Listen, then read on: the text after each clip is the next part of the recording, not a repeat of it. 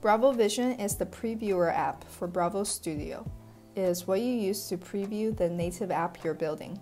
What you see in Bravo Vision will be exactly how your native app looks and works when it's published. We recommend using Bravo Vision from the start of your project so you can test your app as you build it. To use Bravo Vision, first, download it in the App Store or Google Play. After you open the app, log in with the same credentials that you have for Bravo Studio.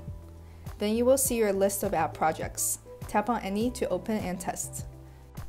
The advantage of Bravo Vision compared to the other prototyping mirror tools is that you can test the apps anywhere, not just next to your computer.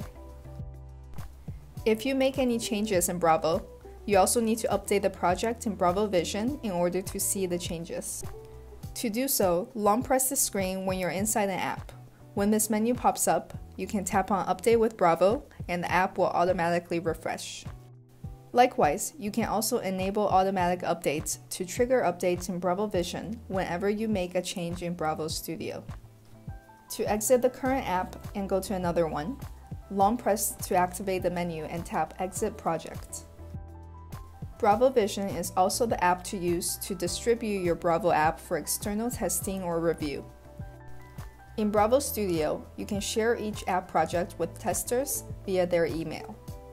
Then they can log into Bravo Vision with their email and verification code and access the app in their projects list. Thanks for watching this Bravo tip.